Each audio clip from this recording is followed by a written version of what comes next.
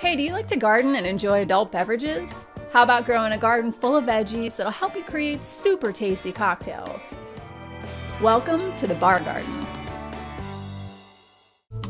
Today I'm making gin sailors served two ways, with habanero pepper for a little heat and with lemongrass for a lovely citrus flavor.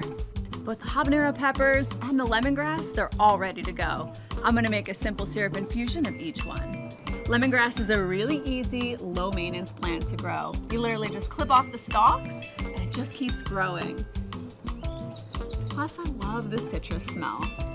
Habanero peppers typically turn bright orange or even red when they've completely matured, and they get hotter as they get deeper in color. I've got my habanero peppers and my lemongrass. Everything else I need to make a couple of gin sailors, it's in the kitchen. What's great about making this gin sailor two ways is that you're giving your guests options by changing out just one ingredient. The tools you need are measuring cups, a small saucepan, and a shaker. To make a gin sailor, it's 4 ounces of soda water, 2 ounces of gin, and 1 ounce of either lemongrass or habanero pepper simple syrup.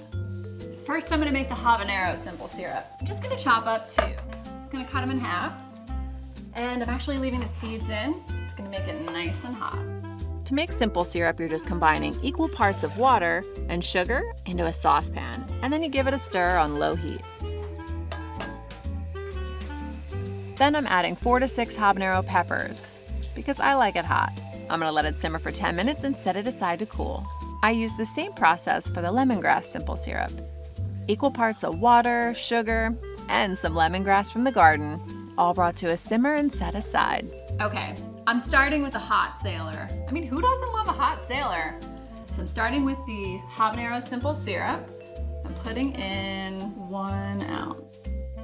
Moving on, 2 ounces of gin. Next, 4 ounces of soda water. I'm just gonna give this baby a shake. I'm just gonna pour it over ice. I'm a sucker for garnishing things, but this baby is so hot, it has no place on the side of a drink, so I'm going for a lime. Now it's the same exact process for the lemongrass simple syrup.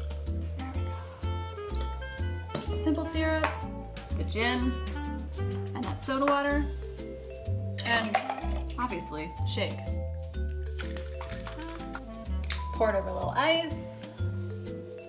I'm gonna garnish with a little tiny piece of lemongrass. And these gin sailors are ready to leave port.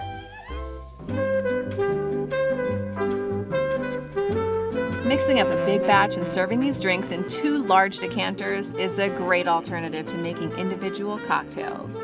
It allows your guests to serve themselves, and it keeps me footloose and fancy-free. So get out in your garden and have a good time.